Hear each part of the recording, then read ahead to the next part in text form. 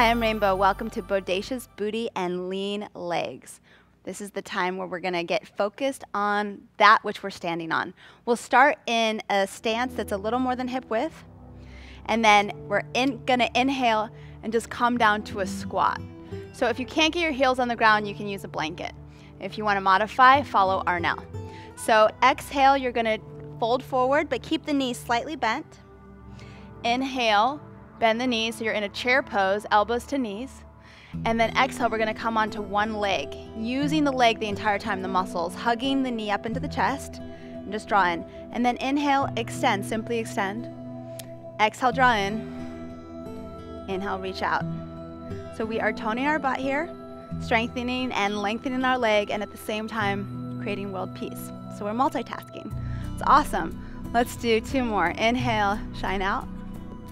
You might fall, but it's okay. And last time, exhale. We'll go ahead and come back to squat in the center. Inhale, exhale, fold, so you get a little blood flow and length in the backs of the legs.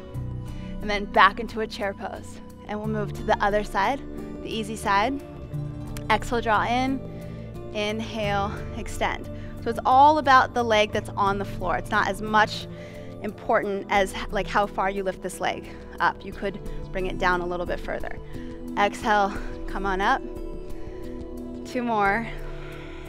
Use the belly towards the spine. And exhale, back into a squat. On an inhale, sink down. Reach up on the inhale, exhale, fold. Keep your knees slightly bent. And bend the knees into chair pose. You're doing great. This time, we're gonna step it back into a crescent position and just bring that knee to the ground, the back knee to the ground. You could bring your hands to your thighs or also to the sky. And then all we're gonna do here is straighten the leg. So you're not gonna even think of lifting the knee up, but just straighten the leg.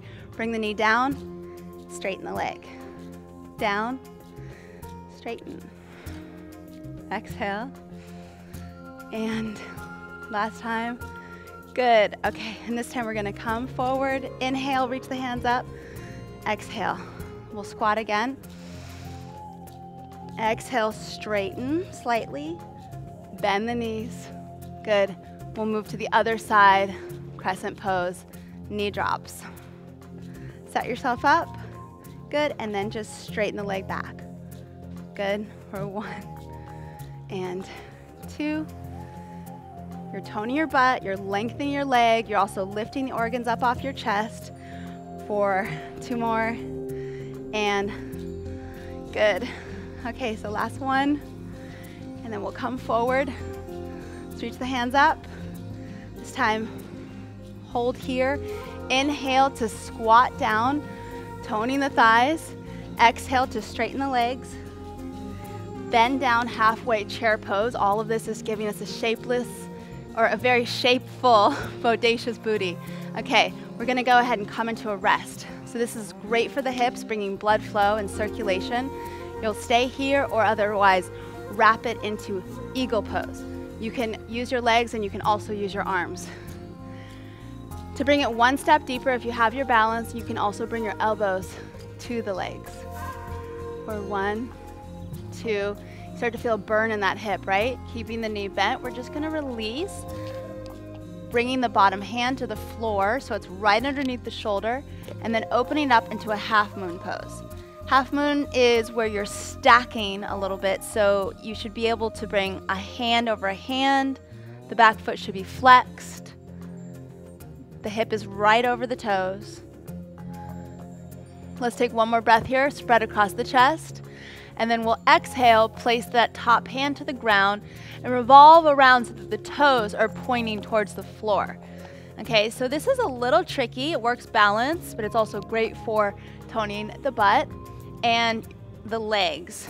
So stay here or use the floor to come up and twist all the way up to standing. Point the foot, spread the toes. It helps release the psoas. It's a little easier that way. So we'll come back down on an inhale. And we will exhale to come to standing. You want to spread the toes. This works focus, coordination, balance, and after this, things like handstands become even easier. Twist, Good. And then we'll release to the center. Release the hips, come on down on an inhale. Exhale, straighten the legs and fold or move towards straight. Exhale, bend the knees into chair pose. And we'll switch to the other side, the easy side.